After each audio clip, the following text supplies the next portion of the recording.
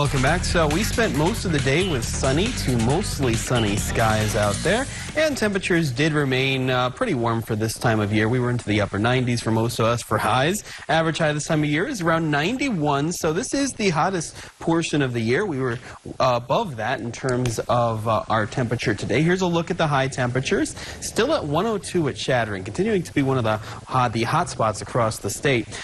Temperature of 99 at Scottsbluff and Torrington. Your high of 98 at Gordon and Alliance, and mid to upper 90s along the I-80 corridor. Current temperatures look like this, and we're keeping that southeasterly wind, and that is keeping temperatures up with a little bit more humidity tonight.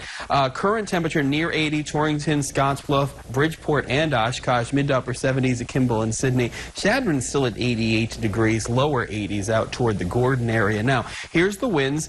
Most of us have winds now 10 to 20 miles per hour. There are some stronger gusts, but it is from a southerly or southeasterly direction. So let's take a look at the satellite loop. A little bit of moisture with that easterly wind, especially as you approach the higher elevation. So they've got partly to mostly cloudy skies across southeastern Wyoming with some rain showers out toward the Lusk area and points off to the west. But in the lower elevations, as you make your way east, further east into Nebraska, mainly clear skies, but these clouds are approaching. They're going to probably make their way through during the overnight. That's why we'll say partly cloudy skies. Now, here's a look at the satellite loop. A little bit of a warm front as we make our way further north. High pressure to our south in charge. In the upper atmosphere, do have that strong southerly flow that is keeping us on the warm side. Now, this low is a slow mover. It's going to move off to the east. That cold front will be here by Sunday afternoon. That's our next chance of some significant moisture. So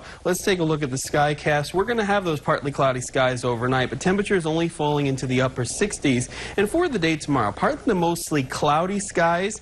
More clouds tomorrow compared to today, and we have a better chance of some showers and thunderstorms, especially south of Scottsbluff. But again, most of us should stay dry. Then for the day on Sunday, a little cooler to start. Most of us near 60 for a high temp or a low temperature, and then highs will only be into the mid to upper 80s. So there's your cool down, but a stronger easterly wind will give us the chance of some more moisture across the region.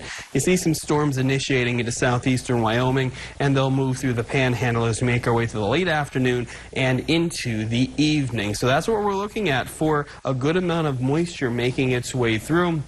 And temperatures will fall back through the 70s for your Sunday evening. So here's the low moving off to the east. We're going to stay in that warm sector all the way until that cold front comes through on Sunday evening.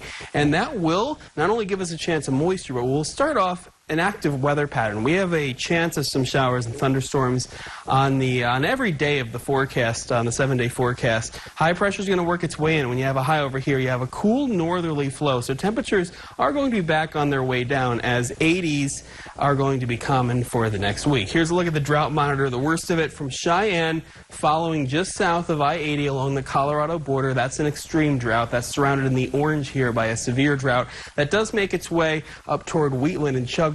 Scottsbluff is actually on the moderate drought side, so is most of the northern panhandle, and as you make your way from Alliance and points off to the east, doing better than everybody else, just abnormally dry. We will see if we can get enough moisture over the next week to really put a dent in this. So we have been dry for the past 2 weeks. Now it's time for that pattern change. So low temperatures tonight staying mild. Just before daybreak, we should be into the upper 60s, mid-90s for highs for Saturday, and only into the mid to upper 80s for Sunday, as we do have that chance of some showers and storms Sunday night. Another slight chance on Monday. High temperatures near 90 to round out the weekend and start next week. 91 on Tuesday, but only 81 on Wednesday. We keep the daily chances of showers and storms, otherwise partly cloudy skies, and mid to upper 80s for Thursday and Friday. Angel? Thanks, Justin. Of all natural disasters, heat is the #1 killer as tens of millions of Americans continue to extreme face temperatures. Experts are warning you to be careful. In today's Health Minute, we have more.